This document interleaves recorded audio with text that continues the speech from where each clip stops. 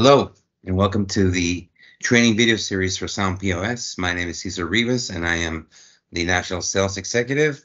Today, we're going to be going over how to add products. Now, when I say add products, I'm talking about manually adding individual products. We've seen in the previous video how you can do a mass upload of your products using our Excel template, but this is actually meant for you to learn how to add a product individually. All right, so there are two places where you can add products for Sound POS. First one is on the web portal, so we're going to go there first. I'm going to go ahead and log in to my reseller web portal, and then I'll log into the actual store. And today we're going to be using the convenience store demo that I've got on here, Micromart. Okay. Now, a couple of things before you add a product, and that's whether you do it here or whether you do it on the terminal. You want to make sure that if you've got a category, you've got a sales tax, you got a printer, any attributes. You want to make sure that they're already created prior to adding the product. Okay, so we're going to go to the catalog and products, and this is where we actually add the new product here. Okay, so pretty straightforward. You get your regular fields. You got your product name on here. And we just say new product one. You can actually use a short name for descriptive.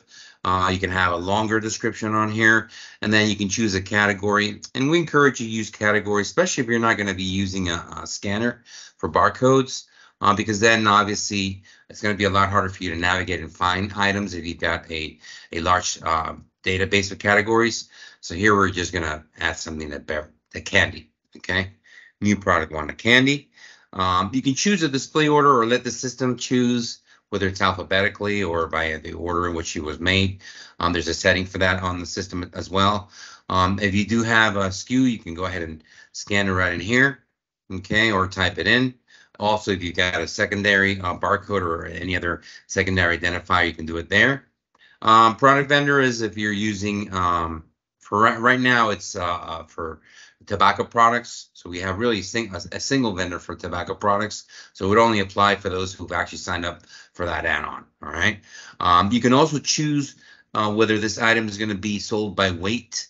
And the reality is that even though our system is labeled as sales by weight, when you put a unit in here, any unit will show up on the system, meaning that if you are selling something that's metered or counted in any way by another measure, such as length or maybe volume, you can go ahead and put that unit there, and that's what's going to show up. So if you're selling something by inches, if you put inches on here, when you bring it up and you put 10 on the system, it's going to calculate inches, and it's going to print out inches on the actual receipt. So again, even though the activation says by weight, you can pretty much use any unit on here. All right. We give you the option here to do POS enabled and show on the POS menu for a couple of reasons. POS enabled, in case that you have an item that maybe you run out of, but you don't want to delete it from the database, you just go ahead and disable it here, and it won't show on the POS while you don't have it in stock. Okay, and then show on POS menu because there are some items that maybe are going to be ingredients. We call those modifiers.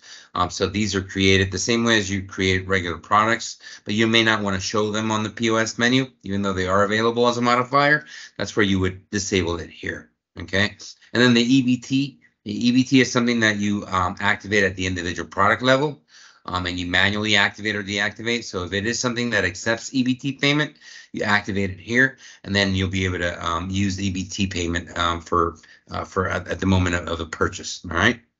The next section has to do with pricing. So first, obviously, pretty self-explanatory. Again, kind of the price that you charge. Okay, let's say you charge $10. All right. And then the price with tax, it'll automatically calculate it once you choose the tax standard. All right. Or the tax category, rather. You can also choose if the item is tax exempt, and we do have a tax exempt function anyway at the moment of ringing it up. Now, if you do know your average cost, so you want to input that here, let's say it's $5, then the system will automatically calculate what your profit and gross and your gross margins are, right? So you're making 100% there with a gross margin of 50%. Then you've got the inventory section here, where you've got various ways of tracking inventory. So you can have something that you don't track inventory. You can track inventory by the product, and then it'll actually ask you, what you're gonna put in as your initial inventory amount. And also you can choose a low inventory quantity threshold, so it'll populate a low inventory report that it's already established on the system. All right. You can also choose to track inventory by attributes. So, for example, maybe a size, a color. You can even have an attribute matrix, and you can actually keep inventory there. So right now we chose to track inventory by the product, but I'll show you how you can also track inventory by the attributes in a different video. All right. Now, if this were a modifier, meaning that you've got an ingredient or something like that, this is where you would choose that. Okay. All right. So you've got all your information listed on here. Okay. If you do have additional printers, you can choose here. If it is a restricted age product, you can also activate it on here. If you've got a global restricted age product for the store, it'll go ahead and pull it up as your default, but you can modify this for the individual product to have a different age if it is restricted age. Second tab here, you can actually add a picture. Okay, so we go ahead and say save and continue. Okay, perfect. Okay, then you can add a picture once you've saved it on here. Now, be careful as far as the resolution of your pictures. The file has to be within 1 megabyte. So I'll go ahead and choose any picture. I've got a bunch of files here I can use.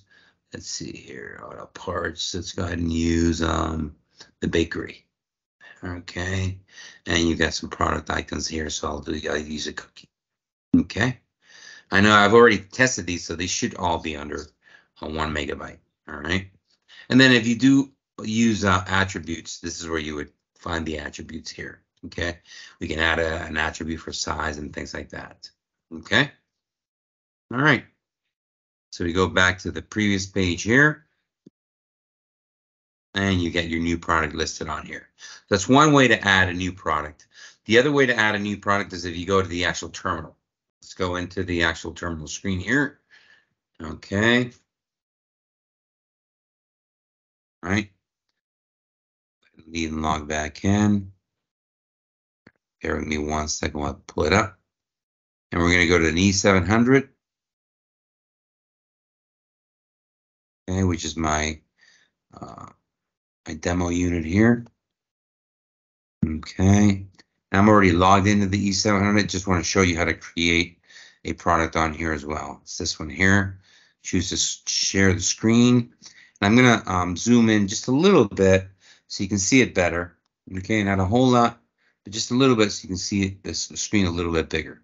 Again, this is a PAX E700 that I'm using to demo this on. I'll zoom in to 125. All right, so the area where you want to add inventory is under the inventory function.